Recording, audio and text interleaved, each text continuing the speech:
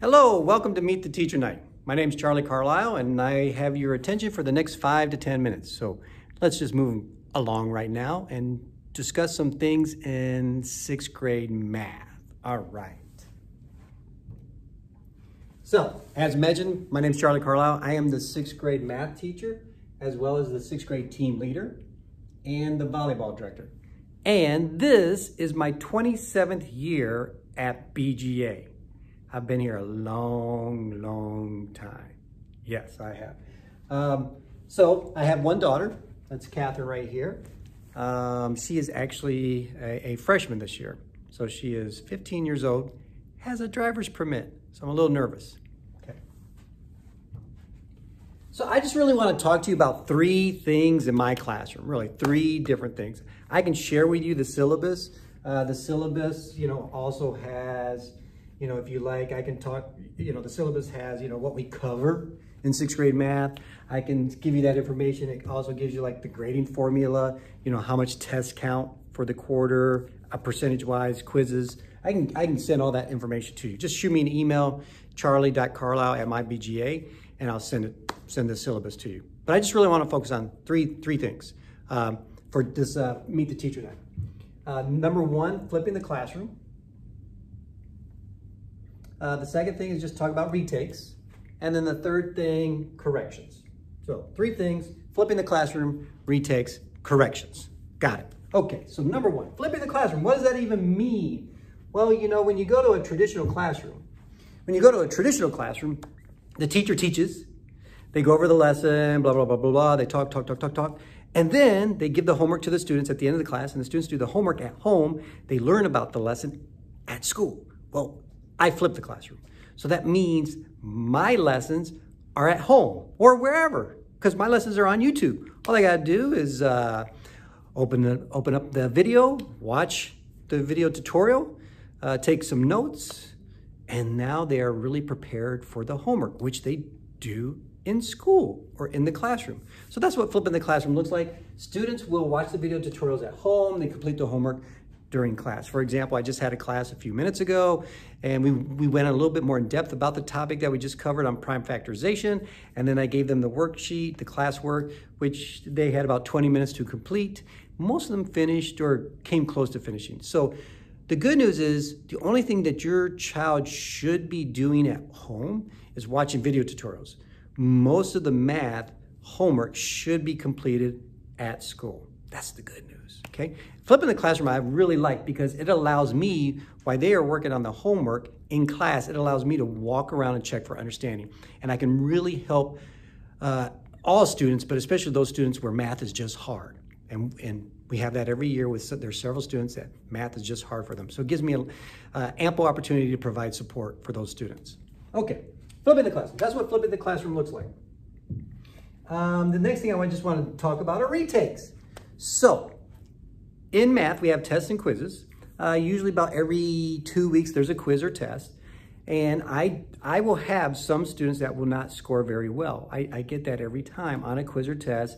And when I say some, I'm giving a number out of 72 kids.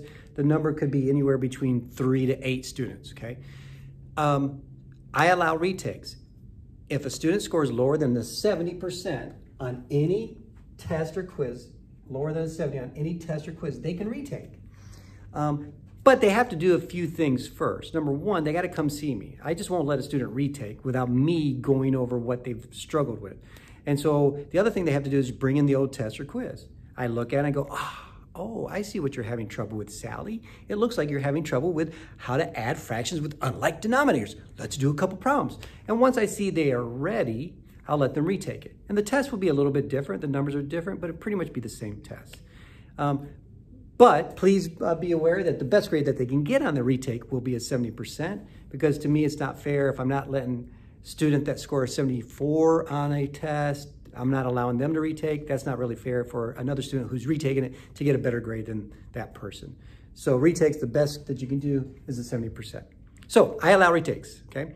It's usually on the students, though, to initiate that conversation. So I pass back the test quizzes. The next day, always, I grade them. And we'll go over it in class. And then if a student scores lower than 70, they usually come and see me during study hall, morning help session. and we have a conversation about, okay, what are we gonna do to retake this? And what are the steps that it looks like? Okay, that's the second thing on retakes. And then the third thing that I just want to discuss, see, I said it's gonna be a 1, 2, 3 kind of thing, just cover 3 things. The last thing is corrections. This is something that I do. I don't know if many math teachers do this. I think this is great.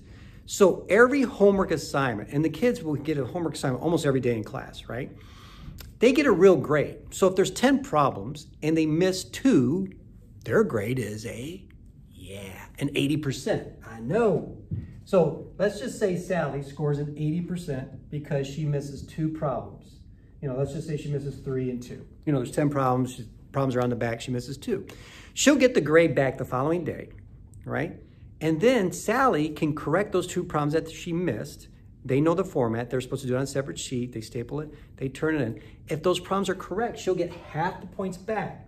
She'll earn half the points. So she could possibly raise her average to a 90. Boy, that's really sloppy. To a 90%. Okay? And they can do that. They don't have to do that the next night or over the weekend. It has to be done by the end of the quarter. So your child might score some grades in the 60s or 70s or 80s. They can correct any of those problems that they miss and earn half the points back. Okay? So what did we cover mainly today? We talked about flipping the classroom. We talked about retakes.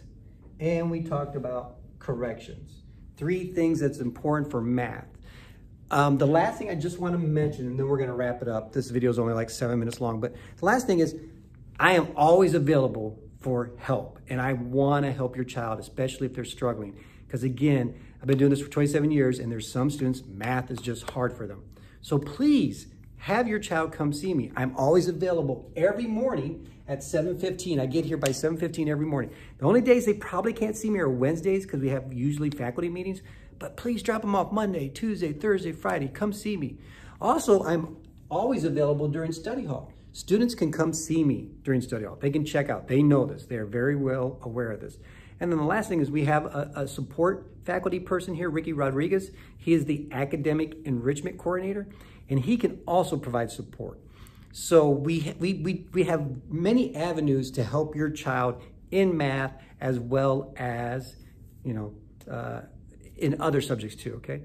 So again, thank you for watching this quick video tutorial. I hope you enjoyed it. If you want that syllabus, you know, that I showed you, if you want to know the grading formula, percentages, how much test counts, or if you want to see what we cover or anything else, just shoot me an email. I'll send that to you. And if you have any questions, you can shoot me an email too. Again, hope you enjoyed this tutorial. Really wasn't a tutorial, it was Meet the Teacher Night, but hope you enjoyed this, and I will hopefully get to meet you one day. Bye-bye now.